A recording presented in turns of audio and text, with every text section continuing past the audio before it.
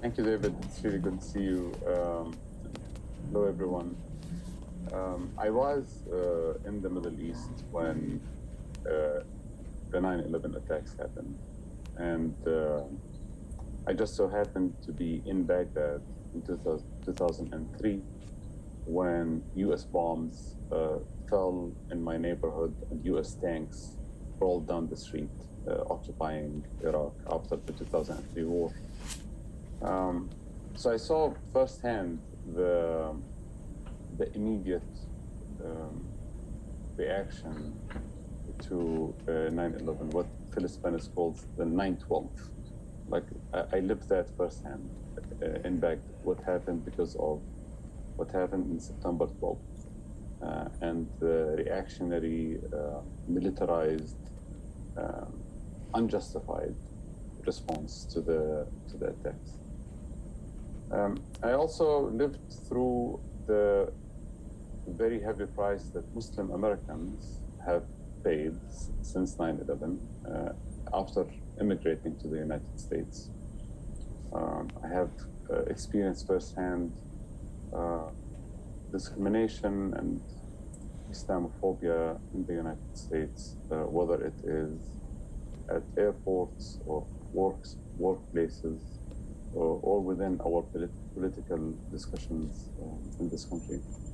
So in a way, I've had the first-hand opportunity to experience both sides of what happened in the last 2 decades, whether it is the US foreign policy, the militarized foreign policy out there in Iraq and the Middle East, or whether it is the discourse here in Washington, D.C., where I have lived for the last 15 years. I want to say, like, unfortunately, not much has changed. And this is to address the assignments by David. Not much has changed in Washington, D.C. Like, we saw the rhetoric that came from President Biden when he withdrew from Afghanistan 20 years after 9/11. But the rhetoric doesn't really signify a strategic change in U.S. thinking, U.S. analysis, or U.S. engagement with the world. And in a way, President Biden said, we have to withdraw because it's not really good for us to be there. And he kind of sort of blamed, quote unquote, the Afghans for what's going on, the collapse that has been going on in the country, etc.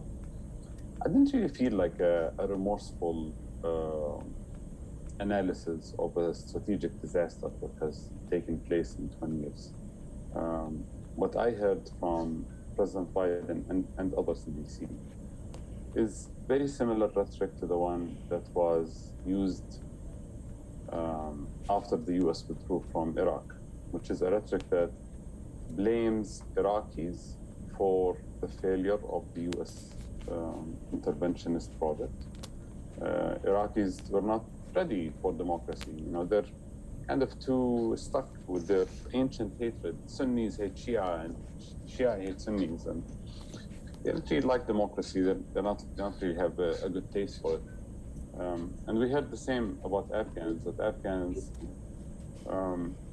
they were, we could give them training on how to use weapons, but we can't train them to have determination to fight for the future of their country. So, there was no actual moment of realization that wars were a strategic mistake. They were a disaster. They were came out wrong. The wrong response to 9/11. I've never heard that from the powers to be in Washington, D.C. So I think for me, the number one takeaway is that our country has not learned its lesson for the last 20 years. That is the number one, the most important, the most devastating analysis for what happened in 20 years is that we are still at a place to make the same mistakes because the underlying assumptions for how to engage with other countries around the world have not changed. We still have two main interventionist discourses in Washington, D.C. One is the humanitarianist, like humanitarian interventionism, mostly coming from the Democratic Party, which, justifies U.S. dropping bombs for someone else's good. Like we have to bomb other countries for their own good, to save women and support LGBT communities and bring democracy, kill the bad guys for their own good. And then there is the more hawkish Republican discourse about taking the fight out there instead of them coming to kill us. We haven't really created a space, and it's really sad that 20 years after 9/11 that we don't really have an established space within the establishment in Washington, D.C. To shift that larger foreign policy. The other thing, that's like my number one take. The second take, which I alluded to earlier, is about Muslim Americans.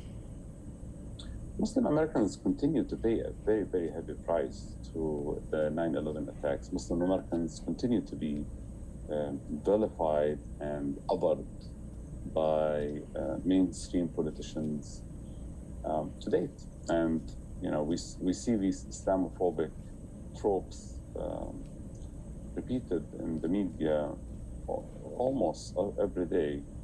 It has become a part of the collective psyche in the U.S. And